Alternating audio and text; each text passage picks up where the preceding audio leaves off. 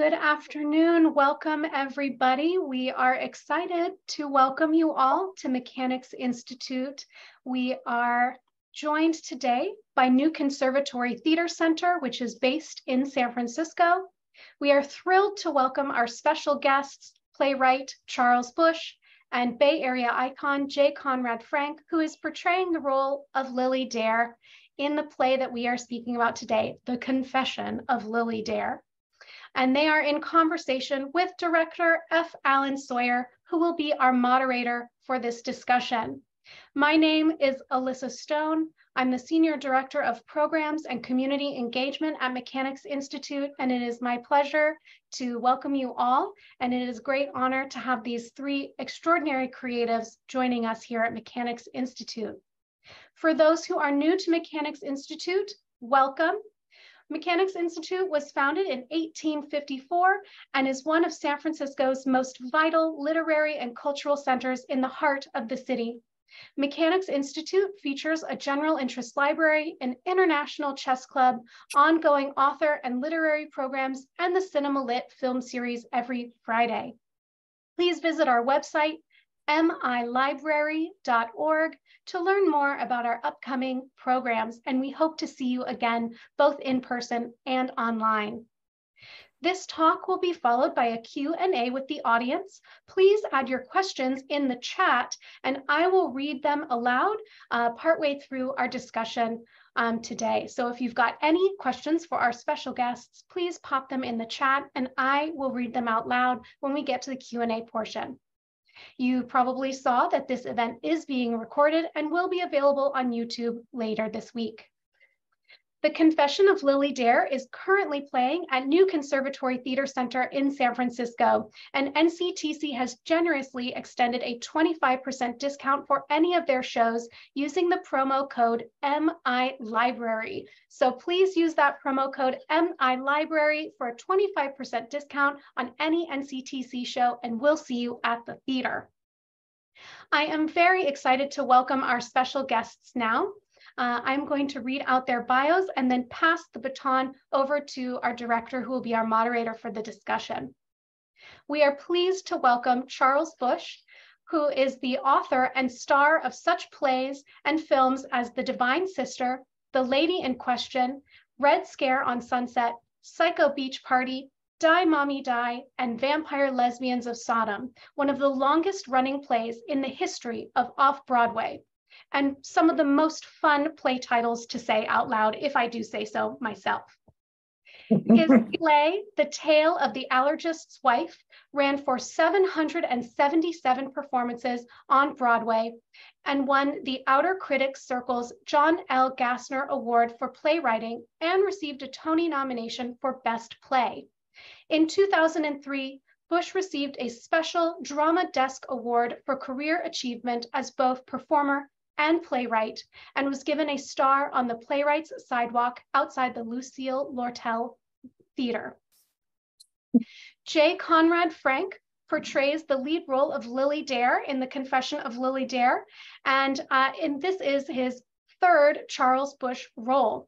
Conrad is best known for his cabaret work as the Countess Katya Smirnovskaya. His monthly cabaret show, Katya Presents, is now entering its 18th year at Martuni's. Whether in couture or pants, Conrad has delighted Bay Area audiences and critics alike for nearly 20 years in such productions as The Rocky Horror Picture Show, Sweeney Todd, Clue, and The Hand That Rocks the Crawford, to name just a few. Conrad has also been seen at New Conservatory Theater Center in Buyer and Cellar, The Temperamentals, The Divine Sister, Die Mommy Die, and Red Scare on Sunset. And F. Alan Sawyer, director of the production at NCTC, has been writing and directing in San Francisco since 1982. He is the author of Whatever Happened to Sister George, Gross Indulgences, The Trials of Liberace, Hot Pants Homo, Senator Swish, and Lavender Locker Room. This is the fourth Charles Busch play Alan has directed at NCTC, the others being Red Scare on Sunset, The Divine Sister, and Die Mommy Die. Additional NCTC shows include Daniel's Husband, Dear Harvey, The Temperamentals, Dirty Little Show Tunes, one of my personal favorites, Dames at Sea, and Xana Don't. Recently, Alan has been directing and writing gossip-filled narration for a series of musicals in concert, such as Hello Dolly, Mame, Hair, and Easter Parade at Feinstein's at the Nico. Alan is profiled in Contemporary Gay American Poets and Playwrights from Greenwood Press. We are thrilled to welcome our three special guests, playwright Charles Busch, icon Conrad Frank, and director F. Alan Sawyer, and I'm happy to pass it off to Alan now. Welcome, everybody. Thank you. Thank you, Alyssa. Well, I'm so excited to be here, especially talking with these two brilliant artists. Charles, I wanted to start out just a little bit about your San Francisco history, and I wanted you to tell us about the Valencia Rose and when you came there. Yeah, well, I'm from New York City. I was born here, and then I went to Northwestern in Illinois. But I just remember when Armis and Maupin's first Tales of the City books came out, and like so many other people, I just dreamed of getting to San Francisco. That just seemed like the most heavenly place on earth. And the first 10 years of my career, I was a solo performer, doing these rather elaborate kind of solo plays, where I played men and women, these very elaborate narratives. And my goal was to somehow do my act in San Francisco. And I had a friend, Deborah Crane, who I knew from New York, who'd moved to the Bay Area and was working in arts management. And so she, really helped me out. And she arranged for one night for me to do my show at Theater Rhinoceros. And it was a benefit for the Golden Gate Businessmen's Association, because she figured that would be a way of, getting important people to see me. And that night, this wonderful young man, Donald Montwill, who was managing the Valencia Rose Cabaret in the Mission, he and his partner, Jimmy Menes, came to see the show. And they thought I was somebody very important. And I didn't want to disillusion them. So they said they were, would I come back in 6 months or so and do my show at the Valencia Rose? And they thought I was just a very important New York person. And so I said, well, of course, I think I could arrange my schedule. So and I got to San Francisco, and the Valencia Rose was just a magical place. It was kind of it was a cafe, and it had been a former Spanish mortuary, and they'd only kind of half renovated it. And the embalming room was still kind of upstairs. And they gave me a room right next door to it. It still smelled like formaldehyde, but I was in San Francisco. And somehow, I was embraced by all the sort of San Francisco press. And it was really my first feeling of validation that maybe I wasn't deranged to try to pursue this career in the theater. It was just a wonderful time. And so I would go back to San Francisco over the next 3 years, over and over. And so it kind of became a bit of a second home for me during those 3 years from 81 to 84. Great. And Conrad, you're a Bay Area native, but I was wondering if talk a little bit about your connection with NCTC and how they helped develop Katya. Sure. Yeah, I grew up in San Mateo. My grandparents had owned part of Joseph Magnon's department store, the makeup and luggage concessions, back in the 60s and 70s. I went to high school at Lick Wilmerding on Ocean in Geneva. So I think of myself as a city boy, although technically I lived in the great city of San Mateo.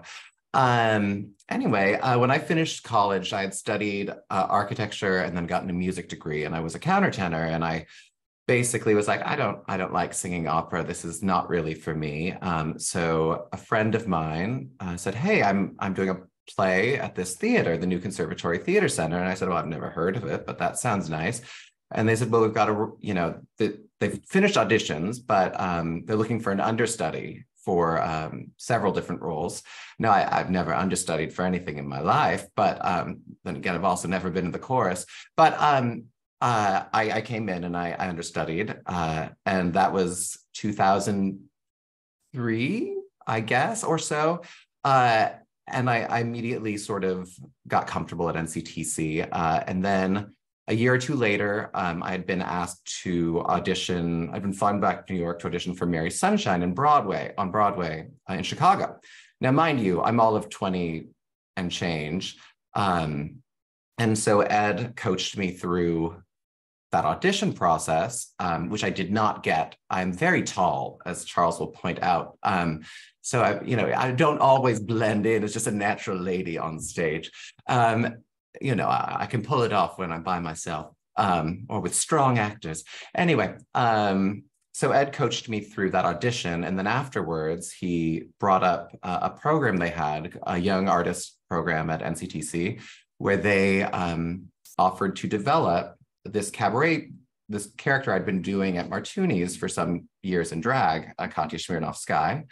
And they basically paid for the development of my first 4 shows at my favorite basement in San Francisco, putting me with a theater director, encouraging me to actually write material and work with a fabulous musical director. And it's because of those 4 shows that NCTC produced of mine that I really took my drag performing to a theatrical level. And much of the material that I developed during those years, I still use week to week, month to month, performance to performance. So I'm eternally grateful to NCTC, as they are my San Francisco home and responsible for much of the work that I've done since then. Great. Now, Charles, you and I came up in a time before the ubiquitousness of VCRs. Did your love of movies come from TV, $1 Million Movie, or did it come from revival houses? Where did your love of movies come from? Movies, television. Yeah, exactly. There was a lot of on network television. In the 60s.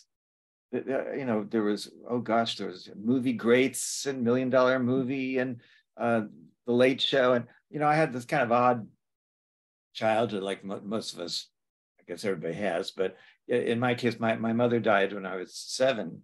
And we were living out in Westchester, in a suburb of New York City, Hartsdale.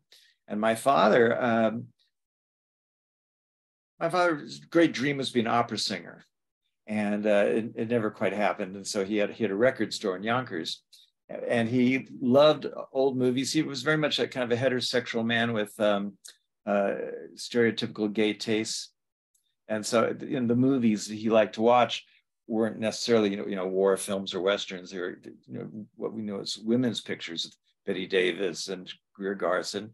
And so he would, after my mother died, we had a live-in housekeeper. And so she took my bedroom. And so since my father was, working all day and then at night was going through the ranks of the women at Parents Without Partners, he was out every night. So it made sense that his room, I would move into his room. They could put double beds in. And when he would come home after a date at 11 o'clock, whatever, he'd want to watch TV. And I really should have been going to sleep, and so he would be watching The Late Show. And that was this great time for my father and I to spend time together. And so I really think I had most of my cinema education was between 11:30 and 1 every night. And as it was, I was so terrible in school, but I don't think it helped that I was up so late watching Random Harvest and Camille. But it was a great thing for me and for father and I. Yeah, and Conrad, your mother managed a movie theater, didn't she? She was the manager of the Burlingame, the Fox in I think it was a Fox in Burlingame in the late 60s and early 70s. It was one of her favorite jobs, actually. And recently she gave me a giant box of movie posters that she apparently took home with her in like 1971. Which is very cool, and probably what posters? What? Oh god, there's all the 60s Disney movies. Dr. Zhivago is in there. Oh, I can't. There are a lot. There are a But lot. it's all from the 60s, from the Most of it. the movies that she showed there. Yeah. Okay. Well, and also re-releases of when movies would be re-released to be shown for special events. Right.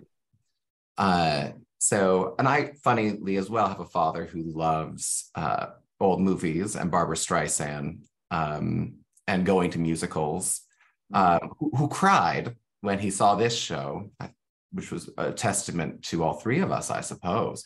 But so I also did a lot of my early, my love for classic cinema comes from my dad as well. That and going to the Stanford Theater in Palo Alto as a kid, or in high school at least. We would go for double features all the time to listen to the organ and watch, The Shop Around the Corner, or Madam X, or Auntie Mame, or Possessed. Typical childhood. Typical childhood, yeah. Charles, tell us what the period of pre-code is. I guess pre-code I would say it starts at the talkies. I don't think we ever would consider silent films pre-code. It really is that brief period, I'd say, between 1930 and 33. And what the code, correct me, Alan, if I get things wrong, just that there was this period where there was great leniency and subject matter and sexuality in the early talkies. And so it was kind of a very special period. But the movies were always, there was, I think, wasn't there already sort of a bit of a code in place, but then they were being threatened with heavier censorship by like the Catholic League and all that. And so the studio heads thought that they were so afraid that they would somehow really be screwed up by that, and so they decided to police their own movies, and they hired this fellow Will Hayes to be this kind of czar of censorship, and it was kind of an awful thing. It really did drain the life out of American film for many years, and but there's that brief era of movies that are early Barbara Stanwyck films like Babyface and Mae West's first couple of films. Mae West's career really was somewhat derailed. I mean, those first two films of hers, I'm No Angel and She Done Him Wrong, are so racy and so just marvelously alive.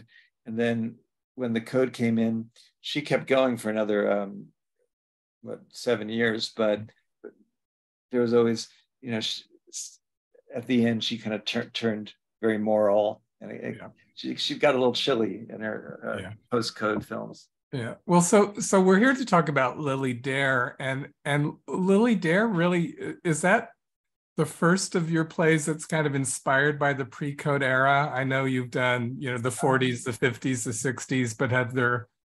Oh, no.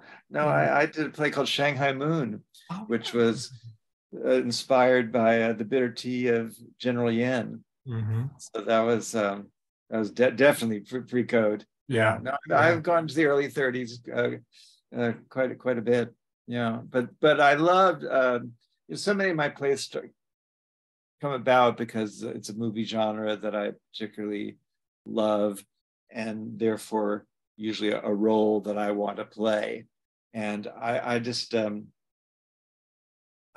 always loved Hollywood films where the female protagonist ages, and it's a great tour de force for the actress as she goes from girlhood to often to old age. And there are a number of movies, not just in the 30s, but where it's provided Jane Wyman or Barbara Stanwyck or Irene Dunn with this great chance for a tour de force.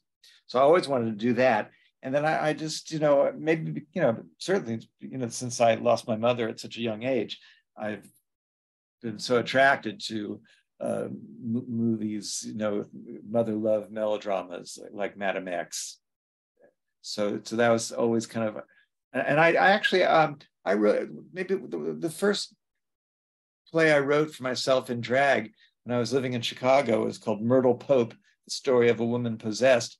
And I didn't realize till recently that, oh, that's almost a kind of a precursor to Lily Dare. There were a number of rather similar chapters in her trajectory. But this time around, I thought, well, if I want to do a play to go from starts off in young girlhood, I better do it now as I'm pushing towards 70. So yeah. So Conrad, when Charles writes a role that starts off as a young girl and goes through the ages, at 6 foot, how tall are you? How hard is it to play the convent girl? I'm 6'2", almost. I might be a little shorter now. I'm wearing very small heels, Charles, very, very small, almost flats.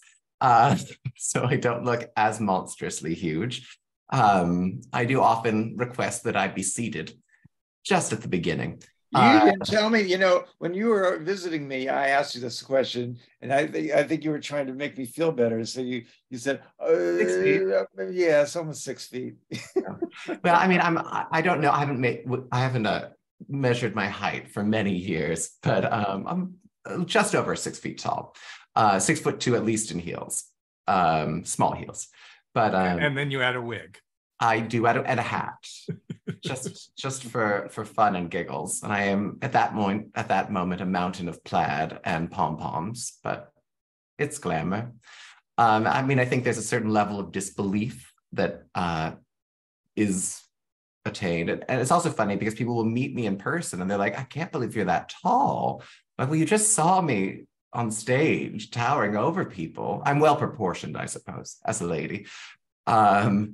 I'm like, did you just think that they were very, very small? I don't know. But I think it's all, I mean, height is what it is. I think it's all in body language, mannerism, and gesture, and awareness that I feel like I pull off my 17-year-old self or 16-year-old self quite well. Then again, whenever I'm in drag, I'm the only drag queen who, when you meet me out, or actor playing a woman, when you meet me out of makeup, it's like, wow, you're so much younger than we thought you were. I'm like, thank you, I think. Charles, in addition to writing a role that you want to play, you have a lot, I guess we could call it, you have a stock company, and are you also, looking for roles? I know Jennifer Van Dyke, you gave her so many incredible roles in this play. And well, I've always just loved writing for specific people. And it's really started when I had my company Theater in Limbo, and it was like having a movie stock company or contract players. And it's always been fun for me to take people that I adore and, are very talented and try to, often they're real big personalities, and I call it their trip. And so I have to figure out a way of allowing them to do their trip, but also stretch it a bit, because they can't just play the same exact part.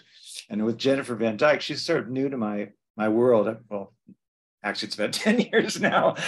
And anyway, she's a marvelous actress who's done many classical roles, and she has kind of there's a bit of a sort of young Katharine Hepburn kind of feel to her, and a little bit of androgynous quality.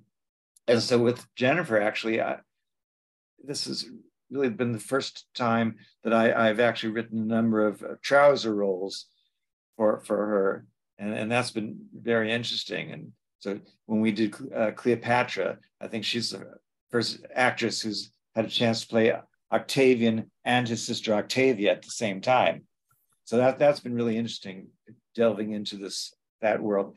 But it makes her range is so wide, and I keep testing it, that it does make it hard when the plays are done in other theaters. And I think when they read, I would imagine sometimes when somebody just looks in the script and says, "Wait a minute," so like in The Divine Sister, the same actress played, the grand dame, philanthropist, and also the little boy. But, Jennifer, this slightly androgynous quality, she really could do it. She's so game. But, and then in Lily Dare, I just knew that physically she could embody, that she could be the aunt who's a very gruff older woman, but that she also rather effortlessly could play the young daughter from 20 to 30 or whatever it's called for. And it really wasn't an effort, but I can imagine on paper must like, well, how the hell did they do that? And Conrad, we've sort of developed our own little stock company, but with Lily Dare, we have Marie was the only one we could bring back. And what's it like playing against someone that you've played with in this style before? It's a delight. It's always fun to share the stage with someone you know well. And having seen the Charles do Lily Dare, Marie's a different type than Jennifer is, and she really does a marvelous job pulling it off. And she was our Bootsy in Die Mommy Die, and she was Julie's part in Divine Sister. So very wide range of characters she's played, but it's fun to be on stage with someone you know well and you trust and you have a lovely rapport with.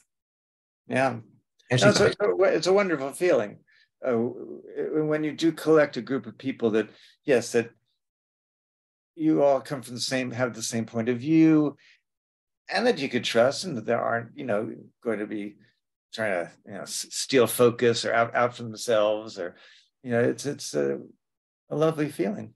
And it's also nice, especially doing a work like any of Charles's, where it could go one way, but it should go another. It's wonderful to have to work with players that already know the feel of the piece, the importance of the melodrama, the importance of the serious moments versus the comic moments, when to go somewhere and where not to go somewhere. And I think Marie does that very beautifully, and also never tries to steal from me or the other.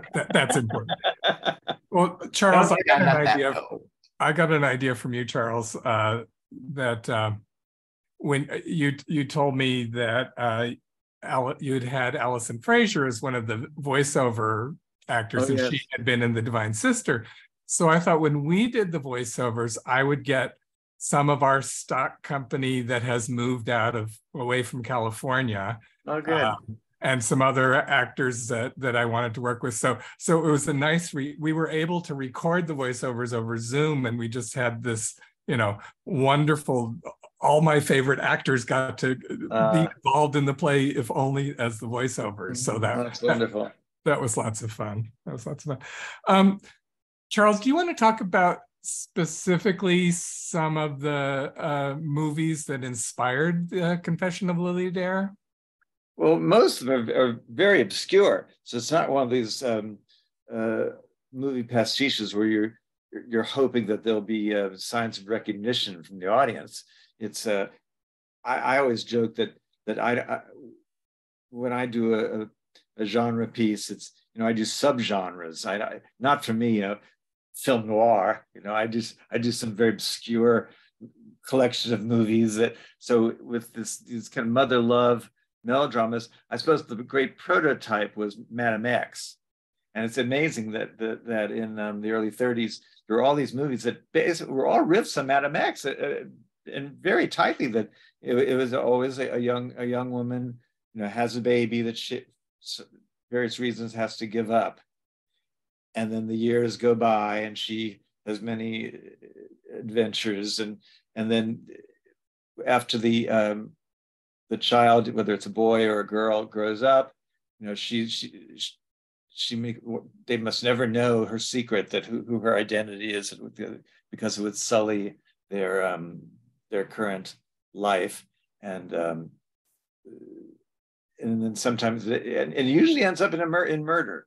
Yeah, actually, that she has to somehow protect that child. I think there's a line, I think I probably cribbed it from one of those movies, but maybe Madame X, that Lily Dare says that the only thing she can give her child is her silence. So yeah, so it was Madame X as a prototype. And then, oh gosh, so some of the other movies they all had similar titles to The Sin of Madeleine Claudet, which is, I guess, in a way, maybe the second most known because Helen Hayes won her first Oscar in that role. But still, it's not that famous movie. So Sin of Madeleine Claudet, the Frisco Jenny. Frisco Jenny, we took a lot because it takes place in San Francisco. What was it? The Confession, what's something, Madame Blanche, The Secret of Madame Blanche with Irene Dunn.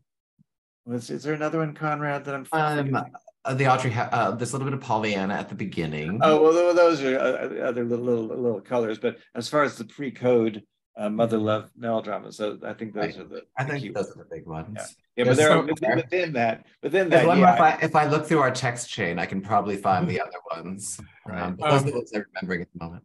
Yeah, but as you said, there are other movies that are not in that genre that sort of affect the performance. Yeah. I'm going to digress for just a second because you talked about the Madame X scenario, and I noticed that my birth mother is on this Zoom, and we have just connected a few years ago, but after many years. And she's going to come from Minnesota out to San Francisco to see Lily Dare next week. Oh my gosh. What's her name? Where are you? Sharon Cadwell down. Anyway, so everyone who knows that, I've reunited with my birth mother and has come to see the show says, have you warned her? Have you warned her? Does she know what she's going to be seeing? So it'll be fun. She'll be here in just a few days to come watch it. So wonderful. Yeah.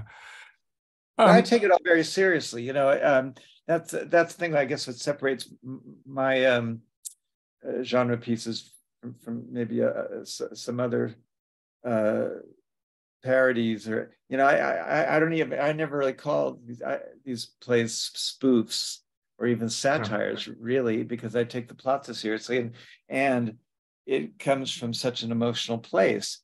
Sometimes we talk about Jennifer Van Dyke's actress I work with a lot, and a number of plays now she's either played my daughter or my mother, and I sometimes think I should be paying her a weekly sort of psychoanalytical fee for a psychodrama that I get to act out when I do one of these plays, act out 8 times a week, just these rather primal things that mean so much to me, and sometimes it's very painful. It's kind of like picking at a scab. It's just I'm this motherless child, and that's kind of a key event of my life.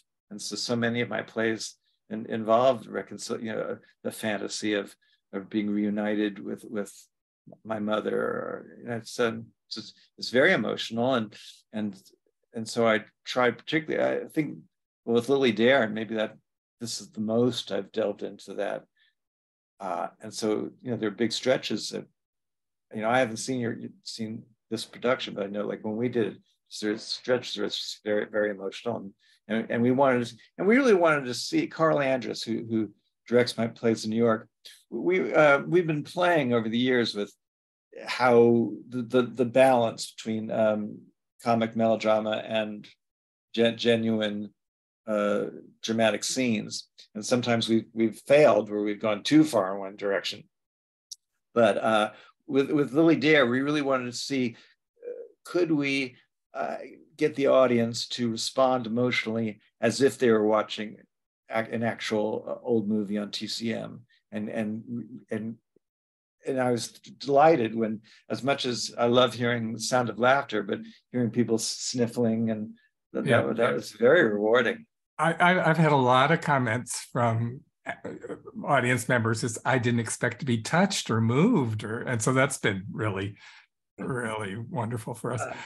During the rehearsal process, I kept asking Alan, I'm like, am I going too dark here? From Act 2, Scene 2 to the end there's some funny stuff, of course, but it's very serious, and I'm using my acting, and it's just a joy to give some genuine emotion There's a lot of funny stuff, but there's a lot of really moving stuff in both acts, but especially around Lily's daughter. It's just an absolute joy to get to sink your teeth into a role that's so meaty and so allows me to do all the things that I think I do best, which is singing and comedy and drama. You know, it's an absolute pleasure. So Conrad, you had the great opportunity to go to New York and meet with Charles. And I should preface this, Charles, we did a talk back after the show Sunday, and I told the audience that any other actor other than Conrad, I would not have trusted to do that, because they would have come back and done just a weak imitation of you. But Conrad was able to, I think, learn and still keep things his own. But Conrad, do you want to tell us what that was like working with the playwright? It was incredible. I was Agnes Gooching to Charles. I was his sponge. And it all happened very quickly. It was December, and Charles had offered this, and basically he's like, "Oh, I've got some time in 2 weeks. Do you want to come out for 4 days?" And I was like, yes, I will go. And we sat in his beautiful apartment in Greenwich Village for several hours, for several days in a row, and talked and read through the entire play, and also talked about a million other things as well. But it was incredible getting to understand where each of these moments come from. And there's so much. Charles writes beautifully for himself. I mean, he writes beautifully for anyone, but there's so much in Charles's delivery of lines that informs the audience of what's really being meant here. So it was just wonderful to work through passages, being reminded, slow down here. Here's where we emphasize, this is what this really means. Always with the permission to do whatever I needed to, but with the great, it was an incredible opportunity. Of course, sorry, let me just turn that off. Thank you. So I'm at my office, everyone watching. I hope that was not an important call. It was a remarkable opportunity, and one I'll never forget. I just learned so much when not to let the audience laugh, when to not do anything cheap, reminding me that you have to act through these moments if you want the full payoff of the piece. And I hope I get to do it again. I wasn't going to, at one point, I wasn't going to actually have the play published or available for other productions, because it was so difficult, challenging. I know I've been doing this for 40 years, but this balance of drama and comedy was very, very delicate. And there were moments in the play in New York just that where, let's say Jennifer's character would get a big laugh, and I could feel that and right after that laugh, we go into a stretch where it's supposed to be quite touching, but I could feel the audience expecting that I was going to sort of top her laugh, or that I would make some sort of a face, a funny, to comment on what she had, the outrageous thing that she had just said. But I didn't want to go there, because then we would, be off to the races, and we'd never get them back. And it took, it's such control and timing of pausing to give the audience enough time to settle back, that, oh, he's not going to go there. He's, we're back in dramatic scene. It was hard, and once in a while, it's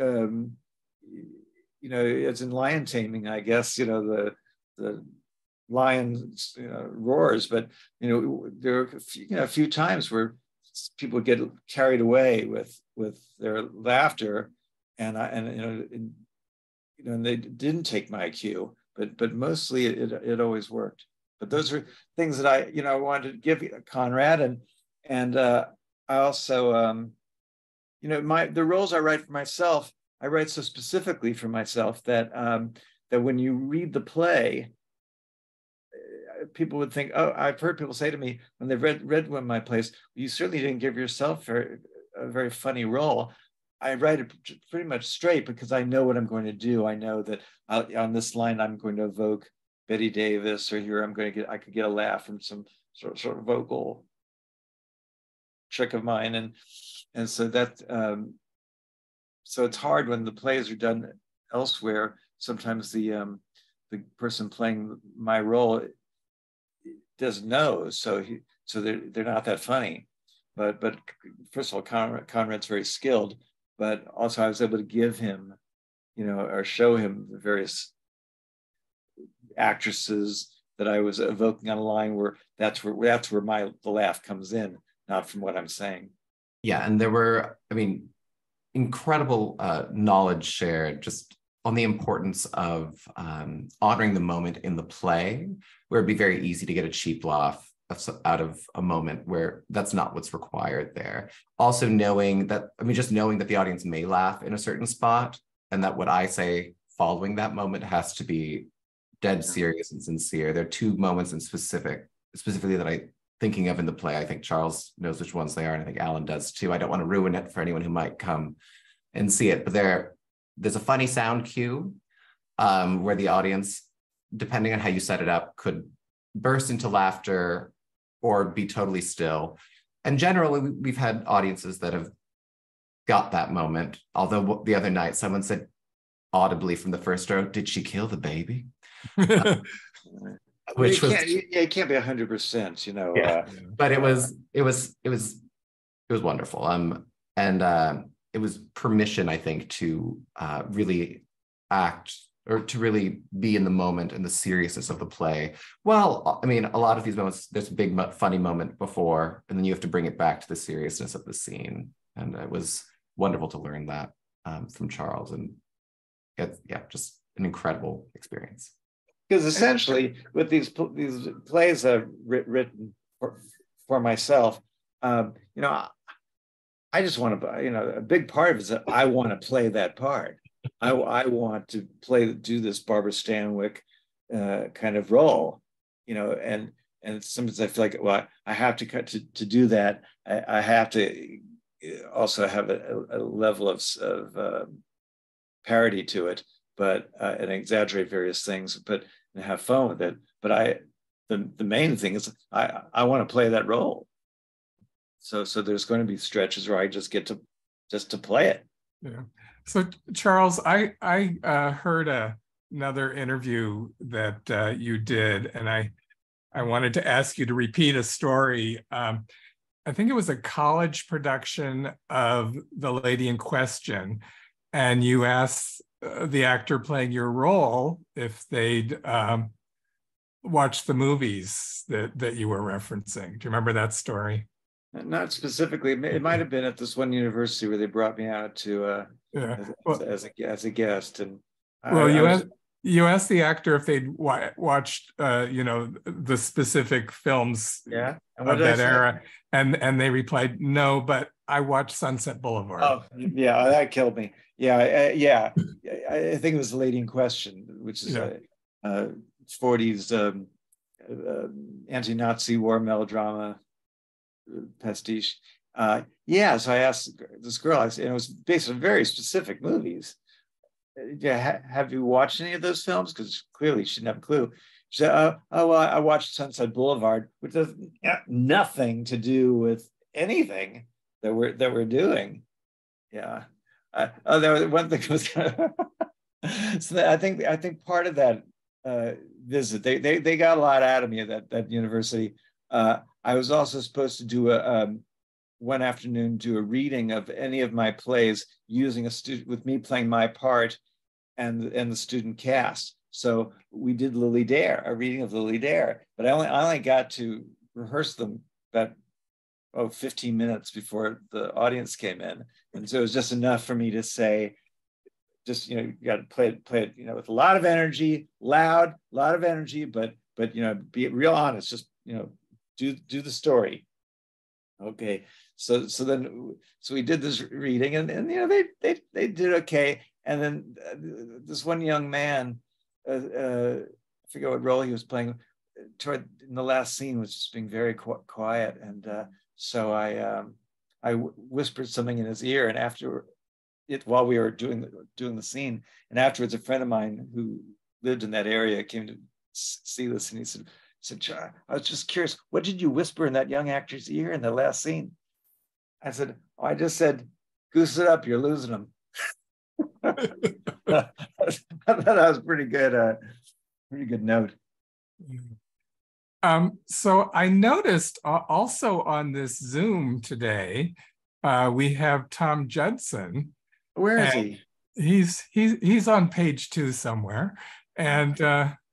And that's a perfect segue, actually, because we've got a couple questions in the chat. And I want to remind folks, if you would like to ask a question to our fabulous guests today, please pop it in the chat.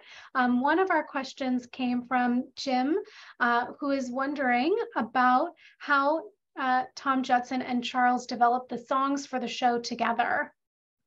Well, maybe just Tom, can Tom speak? I don't know, maybe he's not, I guess he's not really on the, I don't know if it works that way. Well, anyway, I'll just say, Tom Judson is a great friend of mine, and we've known each other for, oh gosh, over 30 years, but we started working together as he's a brilliant musician and pianist, and so he's been my musical director for my Cabaret act for the past 13 years, and I knew that we needed a couple songs, and so I and Tom has written many musicals, but he's very, very good at pastiche. So I said we need a song that when Lily becomes this great cabaret artiste, and it should be, I think I said a very sort of pastiche of Dietrich songs by Friedrich Hollander, and maybe a bit of Kurt Weill. And he just went off and came back with Pirate Jenny, and it was just perfect. I mean, it moves from the tone of what are some of the Dietrich songs? A little bit of Black Market, and then it kind of gets real lively. It's a little bit the tone of The Boys in the Back Room, and it's supremely actable. He's so talented. And we were lucky. Tom was in San Francisco, I think, for 48 hours, and he spent a couple of those hours coming to the new conservatory and playing the song for Conrad. And but the Pirate Show is a joy to say. It's very Kurt Weill and very Dietrich-y. And it goes through a wide range of emotions and is a fabulous showcase in the middle of the show, just to act the heck out of it. And it's just fun to do.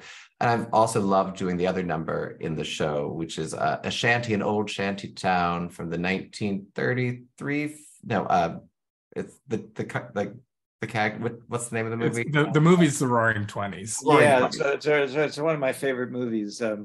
And Gladys George, one of my favorite actresses, plays, I think her name is Panama Smith, and she's sort of a Texas Guyan and nightclub hostess. And at the movie goes from the 20s to after Prohibition, and she's on the skids, and she's singing in some sort of gin joint, and she's saying, it's only a shanty, an old shanty town.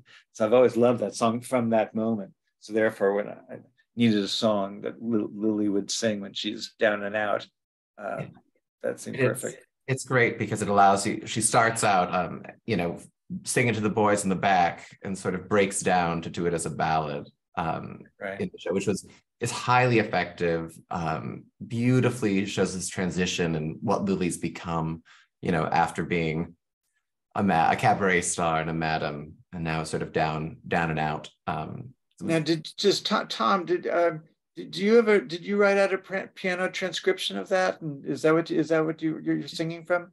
Yes, we were singing from that, but the piano transcription doesn't tell you that there's a breakdown. So I was looking at it, I'm like, what is happening here? And then Tom's like, oh, it's this. And I was like, oh, well, now I understand. Yeah, but I never asked you, there was a little bit that I wrote in the middle of kind of, a couple lines I didn't. recitative. I don't know if we Oh never no, did I never had them. I can add them this week. I broke up the line of poker face ghouls. Watching them is the same as watching a French poodle drag a milk cart. I did that in the middle. Yeah, But- no, there was like this sort of little couple lines of verse that I threw in there. Yeah, there's the verse. We have that.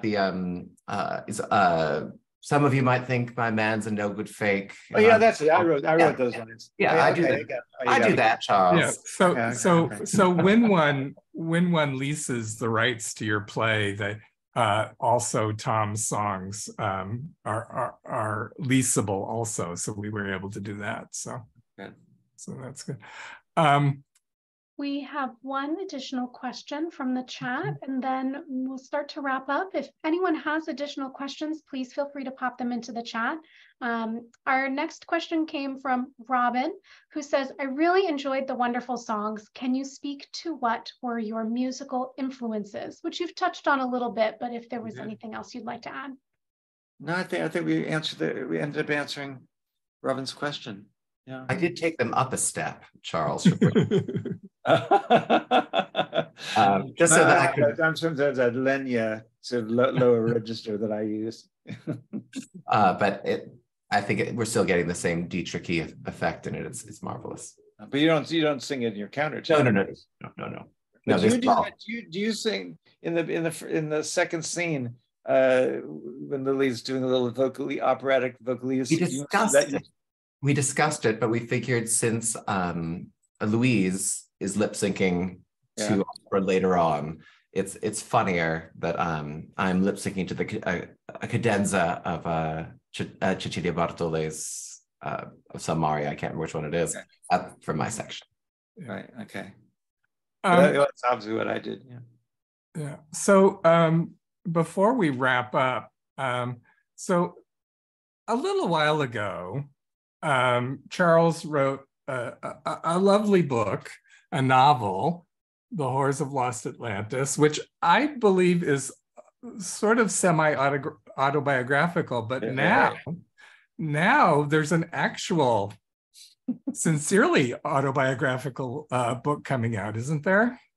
Yeah, September 12th. It's publication date, although it's available on Amazon for pre-order or wherever fine books are sold.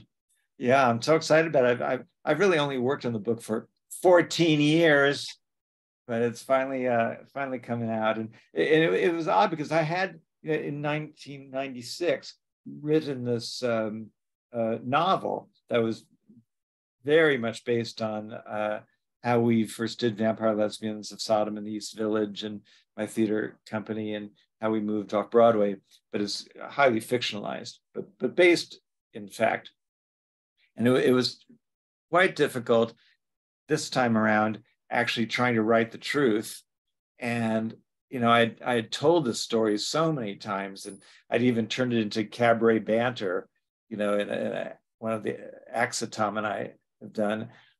And so now to try to really delve into what was I really feeling? What is the truth? Because frankly, even people in my life who are involved in my theater company have come to believe the stories in the novel as truth. And I have to remind them sometimes that never happened. I just made that up. We're all so confused at this point. But with this new book, I really was trying to get back. And then of course, after I finished the book and it was proofread, it's at the publisher. I mean, it's being printed out. I looked into some old drawer here, the forbidden drawer, and found 8 diaries that I had kept during this period that I didn't know. And I haven't dared open them because I'm terrified that I'll see things like, oh no, why didn't I put that in the book? But I'm trying to believe that it's all for the best, that somehow the veil of memory is actually better than if I knew the truth. Yeah.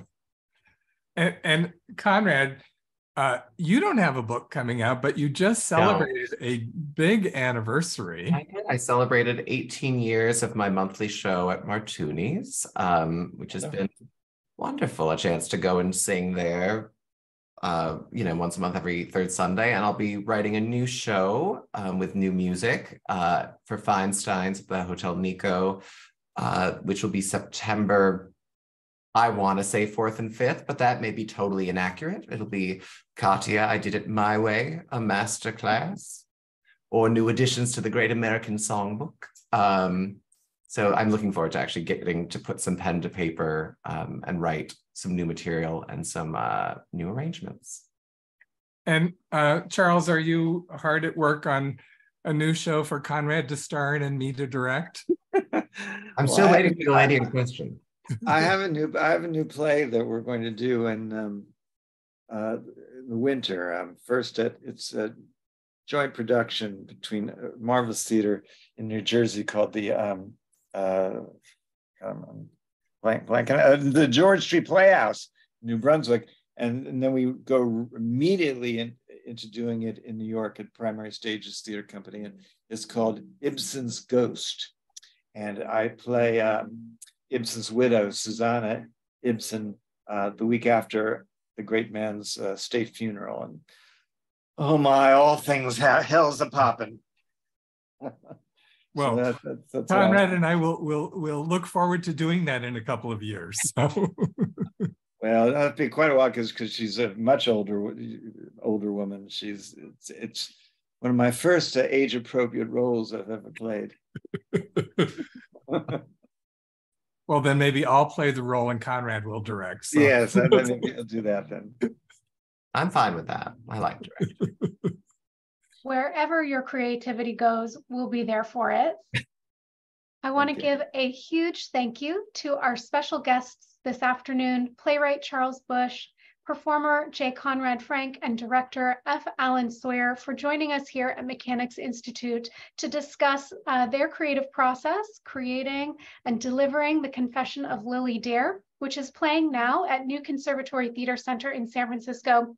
The last show is June 11th, so please make sure that you go and see this wildly funny, absolutely touching, delightful, creative show at New Conservatory Theater Center. So we are very, very pleased that we had this moment together, and we are grateful to our special guests. Thank you all so much for joining us. Have a wonderful afternoon. Please check out milibrary.org to see all of our future events that we offer here on site at Mechanics Institute and virtually for wherever you might be across the country and globe.